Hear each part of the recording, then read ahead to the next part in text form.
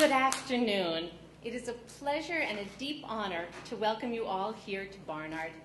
In the past weeks and months, the question of women's lives, women's work, and women's leadership has lurched into sudden prominence. We have seen a surge of attention, both in the media and in classrooms, coffee houses, and street corners around the country, paid to the question of how working women juggle their lives and whether certain family complications disqualify women from certain kinds of professional engagements. It's been a rather odd onslaught of attention at many levels, because of course working women have been quietly juggling their lives for decades now, raising their children, going to work, and dealing with the sexism that confronts them each and every day. Their sexism is not necessarily a public sexism, a sexism that can be derided and exposed, but a much more virulent sexism composed of the basic factors of discrimination and unequal pay.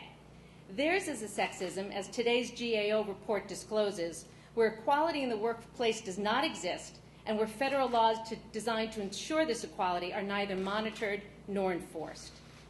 40 years ago, women at Barnard College, at Wellesley, and at great institutions across this country took over buildings and marched in the streets to demand the most basic of equalities: equal pay, equal access, and equal rights. Today, it would seem as if we've come so far. Women are in medical and law school, in Wall Street firms and Hollywood studios, and coming closer than ever to seizing the highest reins of power. Yet, as the GAO report describes, women across this country still face the kind of inequities that should have disappeared long ago: discriminatory working conditions and unequal pay. These concerns do not always get the greatest attention from the media. They are not the stuff of front-page stories or Saturday Night Live skits, but they are the seedy reality of what it all too often means to be working and female in America. Thankfully, the four women here with me today have fought long and hard to change these conditions and to bring them to the attention of the American public. It is my distinct pleasure, therefore, to introduce you to our speakers for this afternoon: Ana Oliveira, Sonia Osorio, Congresswoman Carolyn Maloney, and Senator Hillary Rodham Clinton. And Merble Reagan, who just came in. Delighted to have her. Thank you. We begin with Ana Oliveira, President and CEO of the New York Women's Foundation and a fierce fighter for all women's rights. Ana. Good afternoon. And first of all, we want to congratulate President Spar for having this event here today. And certainly have a life debt to our fierce leaders, Congresswoman Maloney and, of course, Senator Clinton, as well as all the other activists that I know are here. As president of the New York Women's Foundation, I frankly stand on the shoulders of our grantee partners, who are actually the women in the institutions who work to make the difference. I would like to spend 2 minutes just talking a little bit about the relevance of the economic issues in women's lives, and particularly equal pay and other, I would say, income supports, as well as legislation attempts, particularly in New York State, that are of critical importance. The foundation had the fortune of releasing a report recently, in part with women's policy related in Washington, D.C., that shows the New York State, in spite of its great resourcefulness, human resourcefulness, economic resourcefulness, and its diversity of communities, its long history, that women in New York State now are more likely to be poor than they were 20 years ago. That most women in the state are doing worse. Some of us in managerial positions, professional positions, and owners of women's businesses as a whole are doing better. But most of us are not. In addition to that, the discrepancies among women, because we're not a monolithic group, paint a worse picture and call further the attention to the need for equality, for the need for fairness. For instance, although women as a whole in New York State earn about 78.4 cents to the dollar of a man's pay, that difference is much more stark if we look at subgroups of women. For instance, African American women are about 66 cents to the dollar. Native American women at about 60 cents to the dollar. Latinas at 56 cents to the dollar. That's just one particular example. We also find that New York State as a whole, the labor market participation of women has declined relative to where it was 20 years ago, relative to other states. Can you believe that in the United States, with our amount of wealth in the state, we fall at 40%, 40th place in the level of poverty? And you know, I do want to make a comment that the federal measurement of poverty is a woefully inadequate measure. However, it permits us to compare throughout the country. That's why we're using it at this point. More than ever, efforts for equal pay, for support of women continuing successfully in the labor force are of critical importance. And you know, I know we're very present to the particular financial crisis that the US and New York City and the financial establishment are going through. We must remember that in times of financial vulnerability, those who are already vulnerable suffer the most. So what we see, for instance, is that in New York City, and in the state, the brunt of the mortgage crisis is really for female single-headed households, who comprise two-thirds, almost two-thirds, about 60% of the families living in poverty in the state. So we look at women's issues certainly as women's issues and worthy in and of themselves because we are women. But we also look at women's issues because they're all of our issues. They're family issues, they are community issues, they are the whole country's issues. Thank you so much. Thank you so much, Anna. We turn now to Myrtle Regan, Executive Director of the Women's Center for Education and Career Advancement, and a leader who has been working for over 3 decades to create greater opportunities for low-wage workers in both the public and private sectors. Myrtle. Thank you very much for this opportunity today to talk about pay equity issues. I'm happy to represent the work of the Women's Center for Education and Career Advancement, which has worked for nearly 40 years to address the needs of women in New York City who have a marginal and uncertain foothold in the paid labor force. Our work has helped more than 40,000 women in New York City achieve economic security.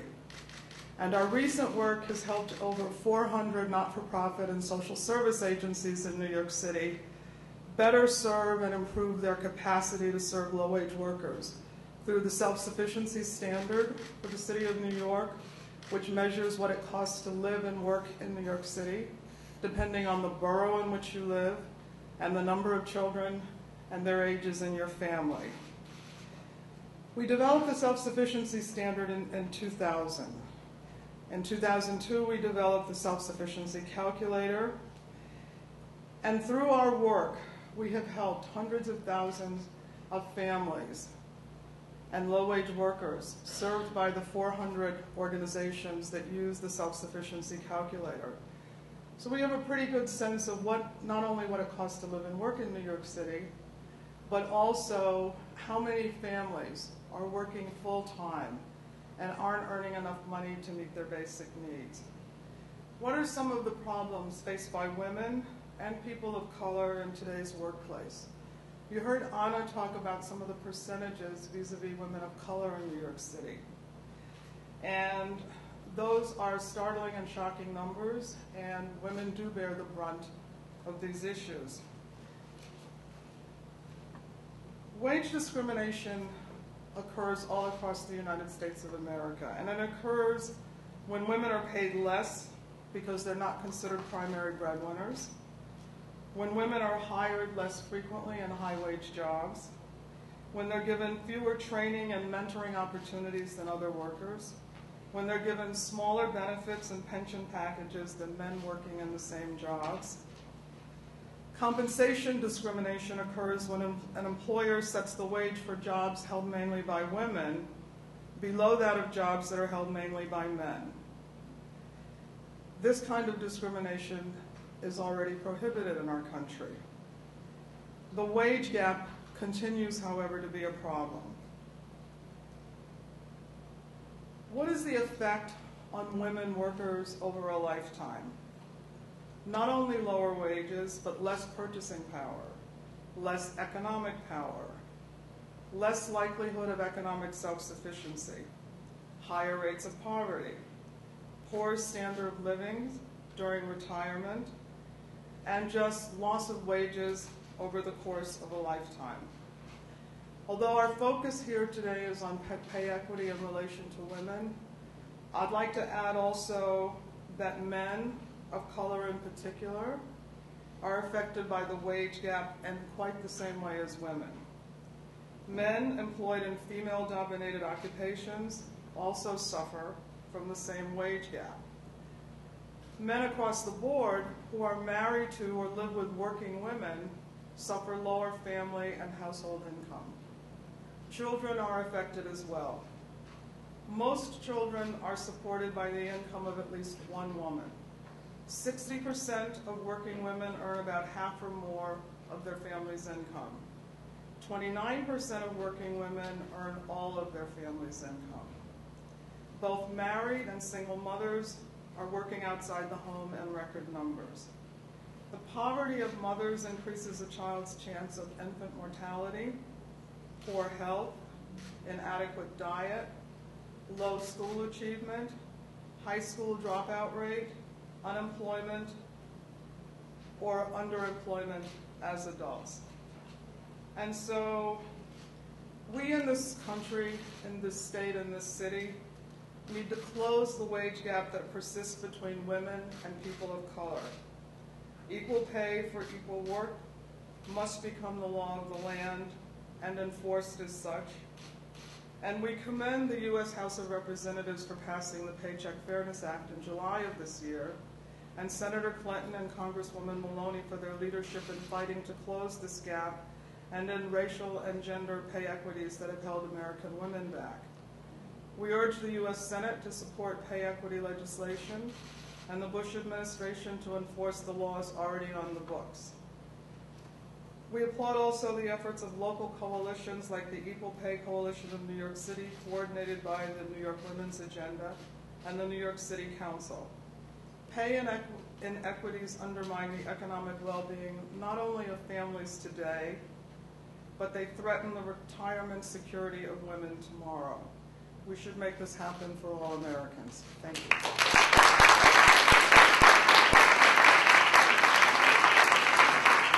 Thank you, Marble. We now turn to Sonia Osorio, President of New York City Now. Thank you so very much. It's a great pleasure. And Congressman Maloney have been champions of these issues, and we are very lucky to have them here in New York. You know, I work for the National Organization for Women. I'm the president here of the local chapter. And it always surprises me. I go to cocktail parties and people ask me, but aren't women equal?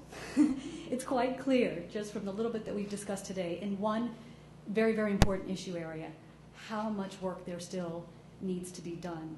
We've talked about the pay inequity that exists between people of color and women and men.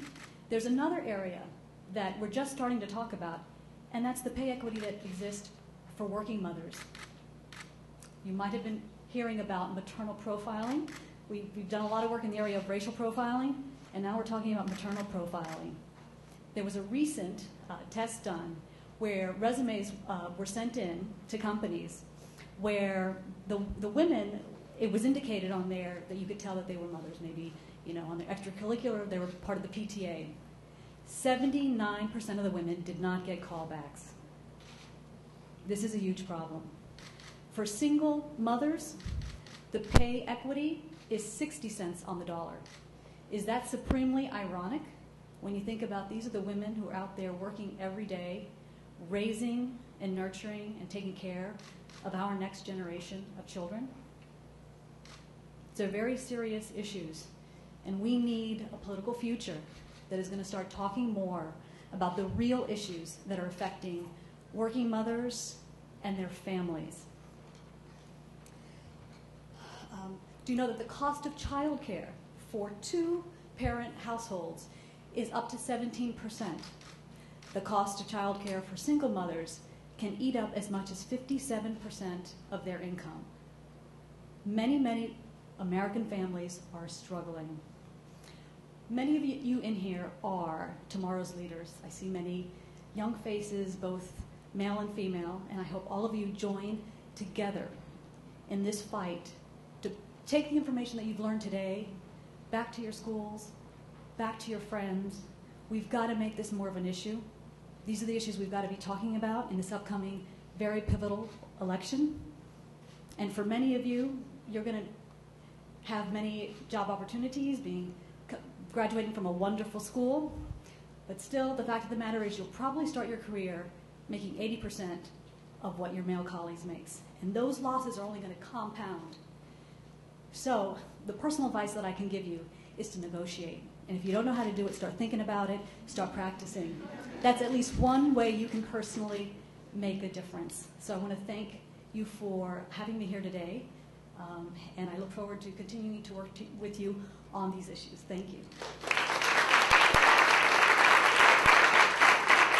I have to personally thank you, Sonia, for touching on one of my favorite themes, what young women can learn in college to actually launch them better into a still male-dominated world. And we may ask you back to come teach negotiation skills, so watch out. In the meantime, it is my pleasure to give the podium to Congresswoman Carolyn Maloney. As I'm sure you all know, Congresswoman Maloney has represented the 14th District here in New York since 1993. She has led the fight in Congress to expand paid parental leave and joined Senators Clinton and Harkin to request the new pay equity report from the GAO. Congresswoman Maloney. Thank you so much, President Debora Spar. It is always a great honor for me to be here at Barnard, a school that has led and prepared women leaders since 1889. Two of your graduates are very active in my district, Martha Stewart in finance and Judith Kay in the judiciary. So it's an outstanding school, and Barnard has always had a very close affiliation with Columbia. And we know that the Barnard graduates are going to achieve as much and perform as well as their male counterparts at Columbia. We are here today to work towards making sure that they are paid equally for that achievement with their male colleagues. I'm thrilled to be with so many outstanding advocates and leaders that have advanced women's causes, and I must mention that all of these achievements are done with like-minded men, and Danny O'Donnell, our state assemblyman, is here, and I wanted to recognize his presence along with Senator Clinton.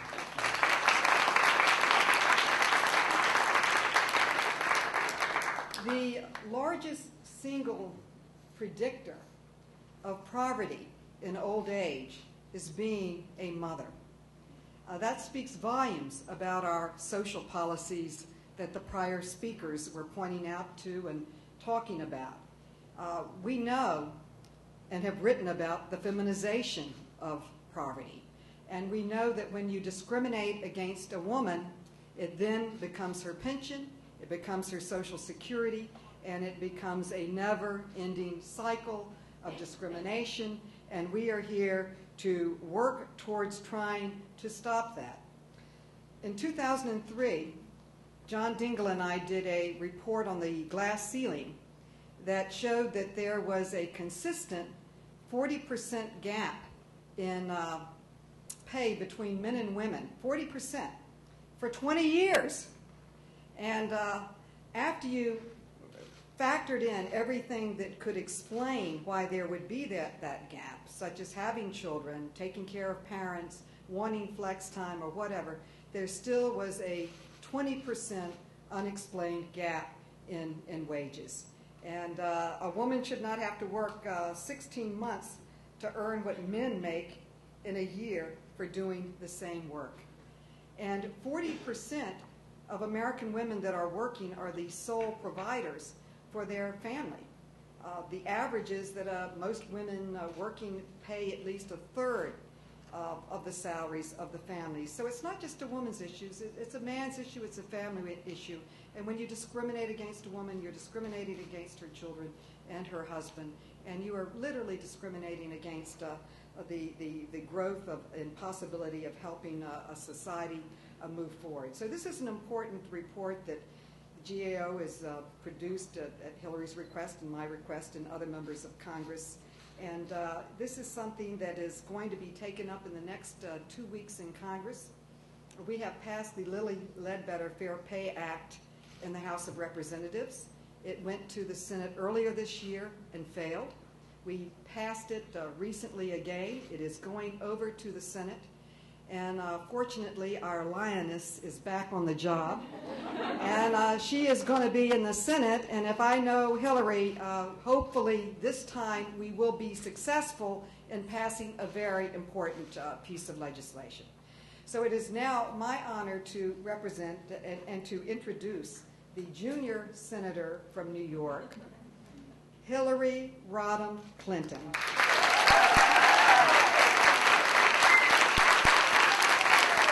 I just want to say that I just wrote a new book. It's called Rumors of Our Progress Are Greatly Exaggerated, Why Women's Lives Are Not Getting Any Easier. And I polled when this book came out, what was important accomplishment of women in recent history? And the response was Hillary's race for the presidency. She earned 18 million votes. She conducted herself with brilliance and humor and grace. And I say she won the debates. And all I can say is, Hillary, we are so very proud of you. Welcome our Senator, Hillary Rodham Clinton.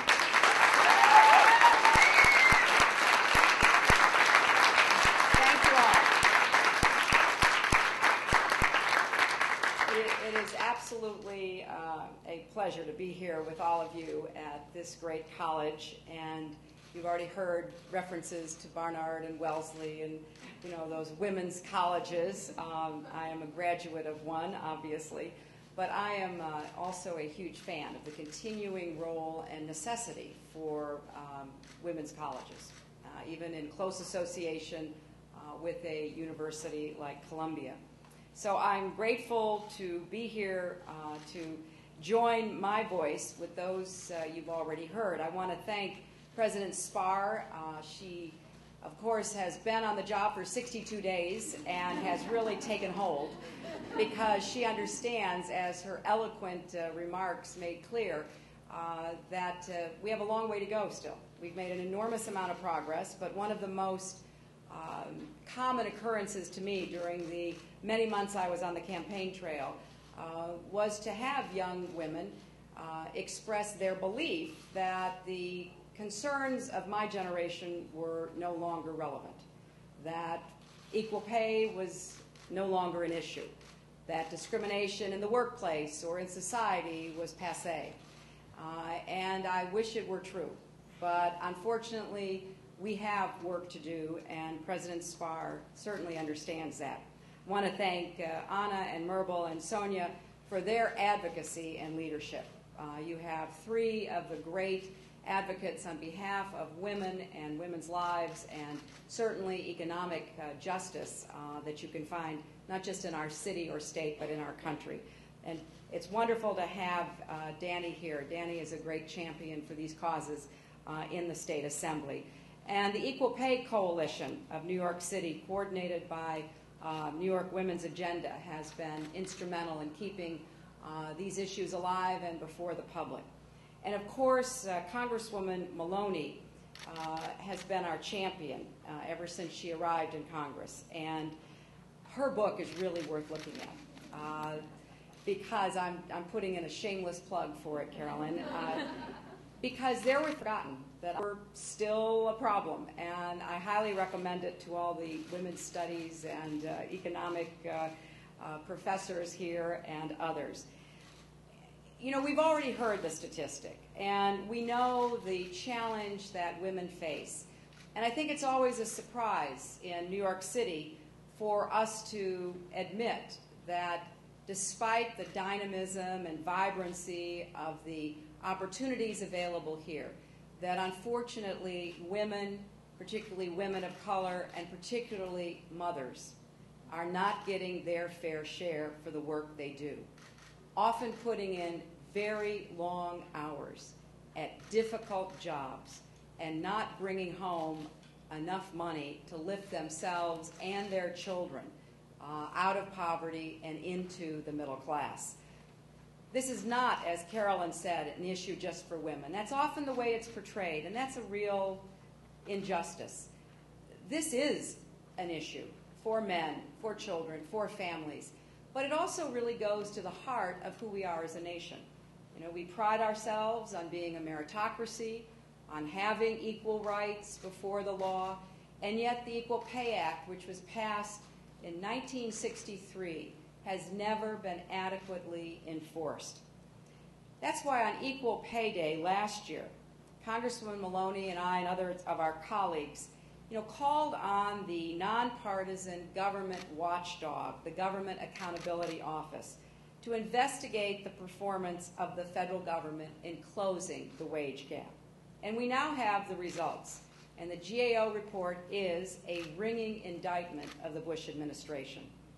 The GAO found that the Bush administration, through the Equal Employment Opportunity Commission, which under President Bush has become an oxymoron, does not effectively monitor enforcement of laws on the books to prevent pay discrimination.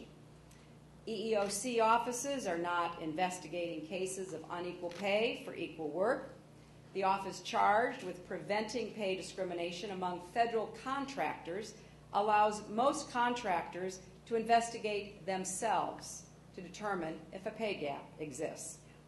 And the GAO found that the administration does not even bother to monitor whether or not the government contractors are taking this meager step. Not enough is being done to prevent your taxpayer dollars from being used by government contractors to pay women less for doing the same job. I find that, unfortunately, not surprising from this administration. The Bush administration's actions speak far louder than their words. They have basically been silent on this issue, and they are not interested in talking about it or acting to remedy it. So the administration basically adopted a policy that defies common sense, asking people to investigate themselves. And that has not closed the wage gap. Now, we can continue the policies of this president and his allies in the Congress and do nothing, or we can choose a new course. And we need to do everything we can to toughen the laws and pass new laws. That's why in the Senate I've introduced the Paycheck Fairness Act. Carolyn Maloney was a great champion of this act. It did pass the House. It came over to the Senate. We faced a filibuster from the Republicans. We were unable to break that filibuster. We didn't have the 60 votes necessary to pass the Lilly Ledbetter Act, which would close part of the gap, and we're worried about taking up the Paycheck Fairness Act. So we're going to demand that the Department of Labor develop a plan to sharpen the tools to stop pay discrimination and do everything we can to remedy this wrong, which we have been talking about and had laws to prevent going back, as I said, to 1963. Now, I would be remiss if I did not also address an issue that will affect New York and fall disproportionately on women once again, and that is the financial crisis that we confront today. Now, many of you have been following the latest market volatility with great concern, and we've seen the financial landscape on Wall Street reshaped literally overnight, and titans of finance rendered insolvent, bankrupt, or bought at a very low price. There are a lot of questions we're going to have to answer and details to sort through in the days ahead, but I'm concerned about the thousands and thousands of New Yorkers whose jobs are threatened today. You know, we see the faces of the leaders of these financial services firms that are so important to the economy of New York, and they are men. But backing them up, doing the work day by day to keep that organization running are thousands of women. And both the women and the men working for the financial services industry are now facing some very tough times. For too long, the Bush administration dismissed and even derided those of us who believed that our economy was at risk. They pursued a logical agenda. More and more power in the hands of firms that use that power to take enormous financial risks with little oversight or accountability.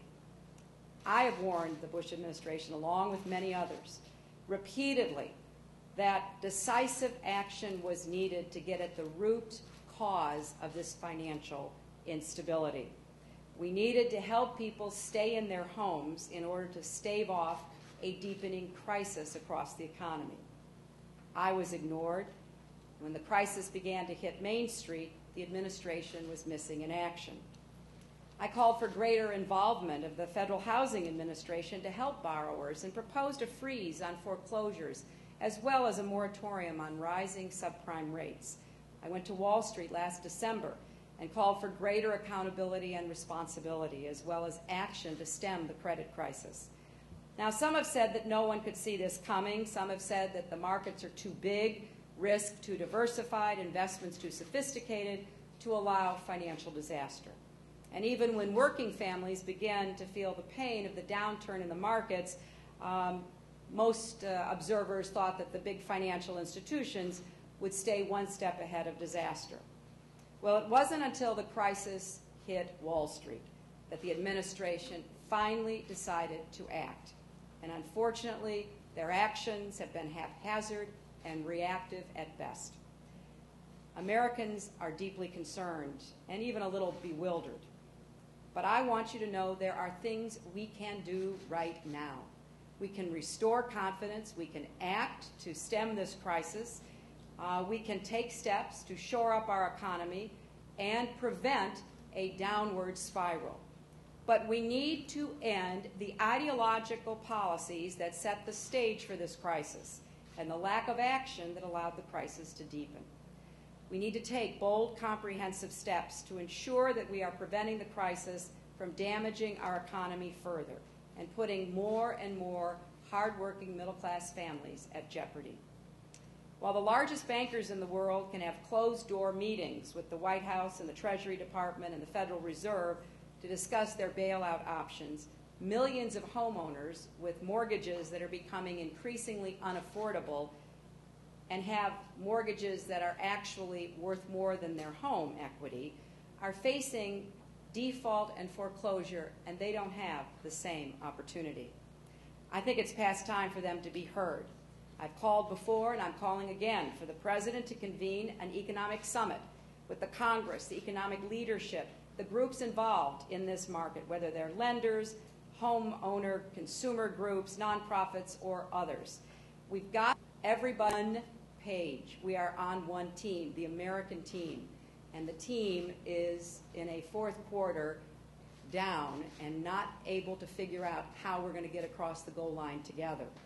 It's clear that for too long, the rapid evolution of the securities and banking industry overwhelmed our regulatory framework, resulting in an entire shadow banking system that operated outside of oversight and not accountable to anyone. Risky, dangerous, multi-billion-dollar transactions that fueled the subprime crisis and the current credit crisis threatens to take our entire financial system down. So we need new regulations that are in keeping with the global economic challenges of the 21st century.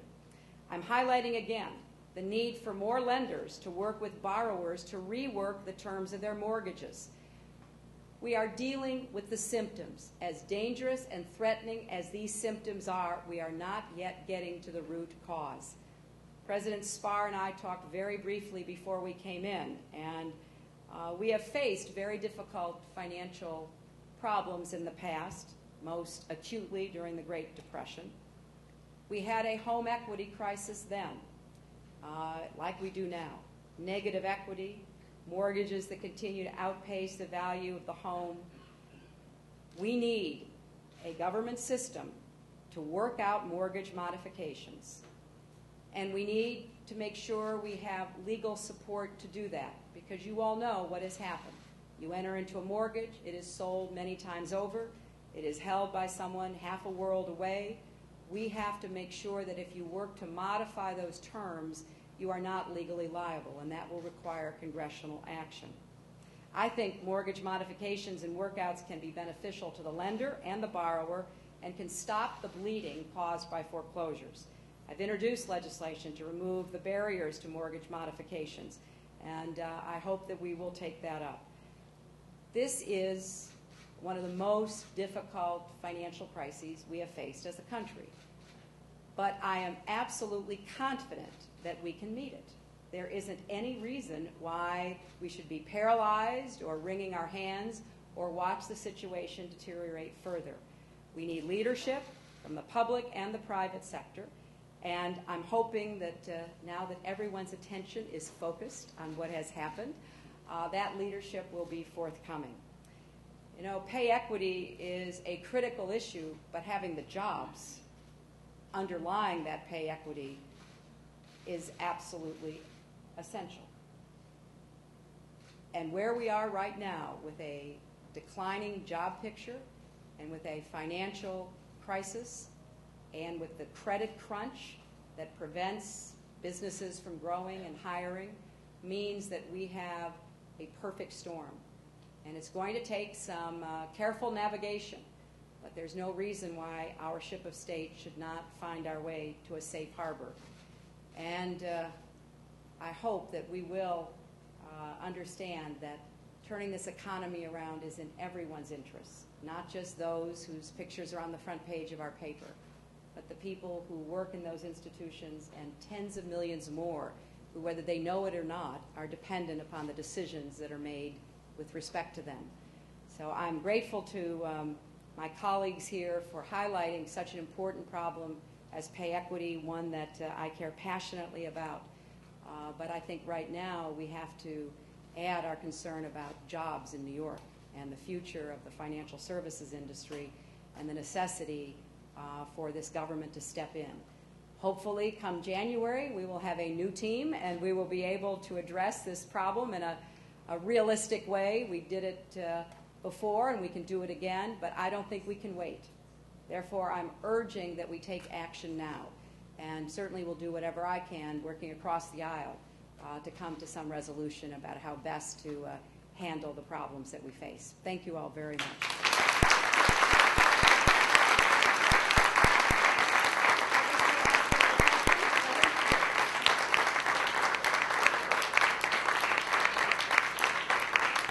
Does anybody have any questions about pay equity or the economy, first and foremost? Yes. Senator Clinton, sorry. What do you think Senator Obama needs to do to secure more women voters, especially as we talk about pay equity? And also, Michelle Obama has now come back on the campaign trail. So I'm just curious what your thoughts would be to secure. Well, I think what we're doing today and what Senator Obama has been talking about on the campaign trail, the issue of pay equity is one of the stark differences between him and Senator McCain. Senator McCain has never been in favor of the laws that many of us have championed for years to make sure we close that wage gap. And I've campaigned for Senator Obama in Florida and Nevada and New Mexico. I was yesterday in Ohio. I always talk about pay equity because it is a clear distinction between the Republican ticket and our Democratic ticket. And so let's emphasize these economic issues, these health care issues, the kinds of issues that keep you up late at night and put a pain in the middle of your stomach during the day because you're worried and you don't know what's going to happen.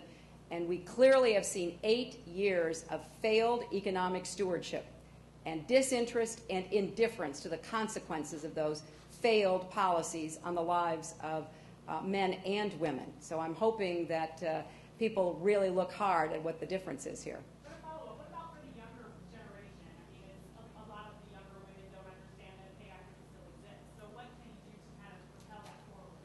Well, what we're doing today, coming here to such a great college and talking about this issue, getting the word out. I see a lot of young journalists getting the word out to your peers that this is not your mother's problem. It actually is a current challenge to young women. And talking about the state of the economy. So many young people are wondering, what jobs are going to be there. I know that in the last several years, a lot of very talented young men and women have flooded into Wall Street. Well, they have a big stake in having a president who will put into place the appropriate structures for regulation that will make our free market economy work effectively, but with adequate oversight and accountability for the complexity of finance in today's world. So I think this all connects up, and young people need to pay attention as they are to this election, because clearly you have a bigger stake than people my age. And Senator Obama understands that and is, talking about it on the campaign trail. Yes? There's a new SNANA poll released today showing that Senator Obama is only 5 points ahead of Senator McCain in New York. Do you think it's possible that New York would go to McCain? No, and I don't think. I do not think that is an accurate reflection. Certainly not based on my conversation and travel. I was in Rome and Albany earlier today, and I think New York understands as well as any place in our country how desperately we need to change direction, and we cannot do it if you have more Republicans with the same attitude and policies that have been such a disaster for our nation in the last 8 years. Yeah. Senator, two questions. What about pay equity? Where is the, whatever you call it, the Paycheck Fairness Act? Where is it going next? And also, if you're in the White House today and you woke up at 3 a.m. to economic news, what would you be doing now? Well, on the Paycheck Fairness Act, as you know, it passed in the House, and it was sent over to the Senate, but we haven't voted on it yet because we are not sure we can beat their filibuster. I mean, that's one of the biggest headaches we have on the other side of Capitol Hill. We don't have a big enough majority, and the House has passed some great legislation which comes to the Senate and dies because we can't get 60 votes. So we are seeing whether we can't put together those votes. We fell short, as I said, on the Lilly Ledbetter Act, but we're going to keep trying. We only have about 2 weeks left, but I assume we'll have a lame duck session, and then, of course, I'm counting on the fact that we not only have a Democratic president, but we have more Democratic senators to help us make sure we can pass this progressive legislation. Your second question about What would you be doing today in the economic crisis? Well, I would have answered the phone, and I'm not sure President Bush did.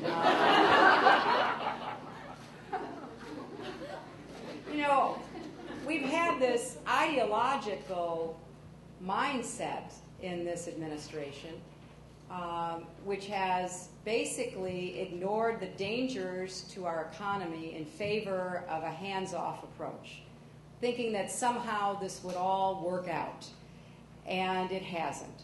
And therefore, I would be convening the kind of economic summit that I referenced. I think you need to get everybody in the room. As I said, the Treasury and the Fed met all weekend with the heads of our biggest financial institutions. But I think we should bring in other actors, other people with a stake in what's going to happen going forward. I would be presenting legislation to make loan modification easier and remove liability if it were to be negotiated. I would be looking for a revamped regulatory structure. I would unleash the SEC, which seems to have been on a very long vacation, involved in what has been going on in the markets. And we have to come up with a framework of accountability that suits our times, just as a previous generation of leaders did during the Great Depression. We've lived off of that framework, but it's no longer adequate for what we face in a global economy. So I think there's a lot of work to be done, and I would be working day and night to get that hammered out, because at the end of, you're coming to the end of the term here, you see what a difference leadership makes. President Bush inherited a balanced budget and a surplus, and he's going to leave us the biggest deficit we've ever had. He inherited an economy that was creating tens of millions of jobs, and he has the worst job creation record of any administration since the Great Depression. So I believe that the evidence is clear that this administration is unlikely to take the action that I would like to see them do, but I'm going to keep pushing them until the last day they're in, because I don't think we can wait. Anything else more immediate that you think should be done today?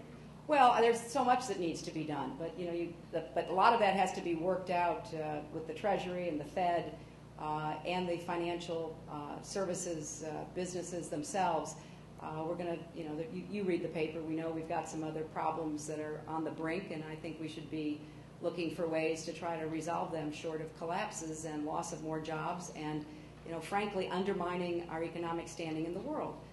I thought it was, somewhat telling that the IMF is discussing whether they should examine the American economy. And if you look at the statistics about our debt position and our deficit and what's happening in our financial markets and our credit crunch and all the other indicators, there's some argument that unfortunately that may be a position that they can justify. Thank you. Last question? Oh, too many hands. I can't possibly answer. Well, here, this young woman there, yes. What can all of these institutions like Barnard College do to promote pay equity and other women's issues? Well, first make sure that your own institution engages in pay equity, which I imagine we do here. But I think what President Spar said is very important. I have on my website, my Senate website, a discussion about how women negotiate their pay, and talking about some of the tips that you should be following, because it is still the case that many young women who enter the workforce don't have any idea what a financial disadvantage they start out at. And it only gets worse as it compounds over time. And I think we have to change the laws. We have to make sure our own institutions live up to our values. But individuals also need to be much more vigorous in looking out for your own financial interests and asking the hard questions and holding your employers to account. Some of you may have seen Lily Ledbetter speak. She worked at a tire factory all those years. She had no idea she was being paid less for doing the same job until toward the end of her career, and somebody anonymously put a pay stub. And in fact, it was grounds for firing if you asked your fellow employees how much you made. So we've got to open up the world of pay decisions to more transparency, and then young women have to be willing to really go after their own interests and stand up for their right to be paid what they should be paid. I think it's a combination of a lot of different steps we need to take. Yes? What are the ways you think of Sarah Palin, and if you think she has the experience to be vice president and possibly president? I am focusing on the issues that separate us. What matters to me is that the McCain-Palin ticket is against pay equity, that the McCain-Palin ticket has never supported the kind of changes legislatively that Carolyn and I have fought for, that the McCain-Palin ticket want to continue the economic policies that have proven so damaging to hardworking Americans and to our financial system. So, there's a long list of reasons why the McCain-Palin ticket is not in the best interests of Americans, and I'm going to keep drawing those contrasts because that's what people are thinking about when they make up their decision to vote. Yes? Yeah. When it comes to either the labor market or the financial system, is the problem an inadequate regulatory framework or lax enforcement? And if it's lax enforcement, then that raises a more serious question. What can, for example, you do in Congress? No, I think it's both. I think it's both. I think and Carolyn, come up here, is on the committee in the House that manages this. We don't have adequate regulatory boundaries for the hedge funds, for others that are engaged in massive transactions that are both onshore and offshore. We don't know what sovereign wealth funds are doing. We have all these new actors in the global economy, and our regulatory system is not up to understanding what to do about them. And then the other side of the coin is we don't adequately enforce the rules that we do have. Carolyn, you want to add something? I would just like to say that the subprime crisis was really the root of many of these problems, and Chairman Bernanke has said we will not move forward on a sound economy until we solve our housing crisis. We have passed in the House and the Senate a bill that brings everyone under a regulatory structure in the housing market. The challenge, the problems really came from the unregulated mortgage brokers. Most of these, they would just give out a mortgage, then sell it and move on and go to Florida, as opposed to others that were regulated and held responsible. They came out with a guidance from the Fed finally that basically said you don't hand out a mortgage to someone who can't pay for it. This is Finance 101, but if you had followed that basic rule, you would never have gotten into that problem. I left a meeting earlier today with Chairman Frank, and over the weekend there was an economic forum on the challenges at Princeton. We went into the economic forum thinking we had 4 major investment banks in New York, and today we woke up and we have 2 left. So there has been testimony before the Financial Services Committee from both Chairman Paulson and from Chairman Bernanke, really calling for a change in the whole regulatory framework when the Fed opened up its discount window to investment banks and had a backstop to Bear Stearns, which I totally supported. We put in a $29 billion backstop, which they did not use, which kept them from the contagion from unraveling. But I must tell you, it was not a popular decision in Congress from Main Street and many other people. So we need to really do a better work here in New York, better job in New York, talking about how really giving a backstop to some of these companies will really help move us forward in a more solid way. We know that AIG, a major New York company, is now under threat. The governor of New York, Governor Patterson, has come out and said he will put a $20 billion backstop for AIG, but wants federal support. That will be among the questions that we will be addressing and working towards when we go back to Washington later on tonight. But it is a huge challenge. President Spar was telling me she was a professor on the Great Depression, as is Bernanke, and this is certainly the greatest challenge we've had to our financial frameworks. And I for more regulation. If you're going to give a backstop, then you need to be regulated, and this whole hands-off approach that the Bush administration has really advocated, even right up to today, probably continue. Well, that you just let the markets by themselves. Well, the markets are not functioning by themselves. They're coming to government to help them provide the confidence that they need to turn some of these things around. We have a lot of work to do, Hillary. We should go back to our offices. We have to tell us phone calls that are coming to our offices on this. Thank you all very much.